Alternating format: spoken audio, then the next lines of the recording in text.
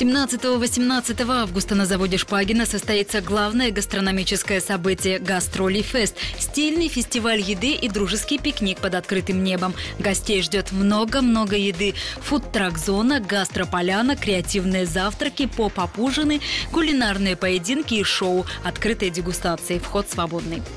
А уже вечером 17 августа на заводе состоится единственный в этом году конкурсный показ Всемирного фестиваля уличного кино.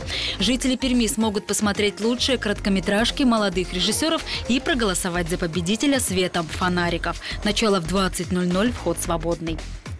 Парк Горького приглашает на Курбан-Байрам 17 августа. Зрителей ждет большая концертная программа с яркими выступлениями национальных творческих коллективов. Специальный гость – башкирский Вия Далан. А 18 августа Парк Горького приглашает на свой 215-й день рождения. Ключевым событием станет вскрытие капсулы времени, которую заложили 10 лет назад, а также выступление кавер-групп и праздничный фейерверк.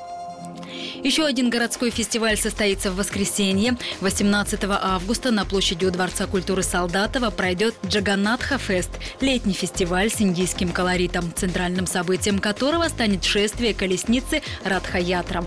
Начало в 12:00.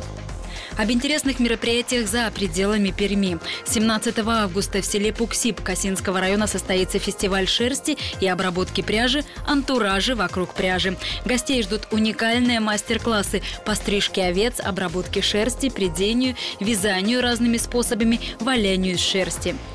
17 августа Красновишерск приглашает на праздник черники и черничного пирога. Единственный в России праздник, посвященный этой лесной ягоде. Гостей ждет прикамский кулинарный черничный баттл с участием профессиональных кондитеров Пермского края.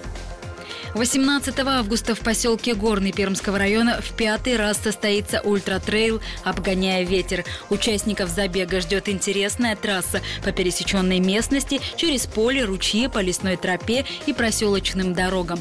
На выбор 2 основные дистанции – 25 и 50 километров, а также массовые забеги на 3-12 километров и детские забеги на 500 и 1000 метров.